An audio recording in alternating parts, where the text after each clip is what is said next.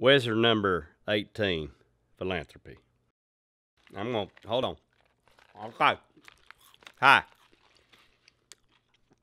I'm White Boots. That's what my friends call me. I have two friends I'd like to introduce y'all to, Schnorgle and Berg. To be more precise, Schnorgle and Berg were a couple of grasshoppers jumping down the hill. Now, I'm going to read a poem to you. If I give to you and you give to me, we are examples of philanthropy. And it's a great big word for us to learn, and no one does it better than Schnorgle and Berg.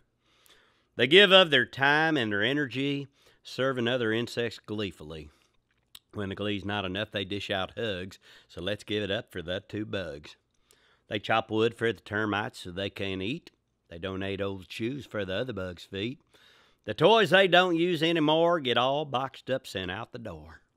Old records went to a new jukebox joint high up in the hills near Centipede Point. There's a jiggle in the mountains and a motion in the rocks. Everybody do the hokey pokey in your socks. Master Leopold Schnorgle and Dame Miriam Berg. They've spent their lives giving out what they like to call the happy, happy, happy. Giving out the happy, happy, happy includes giving of their time, their love, their energy, their possessions, their hugs, their saddles, their cactus juice. I ain't got much more to say than what I said, so let's leave it at that.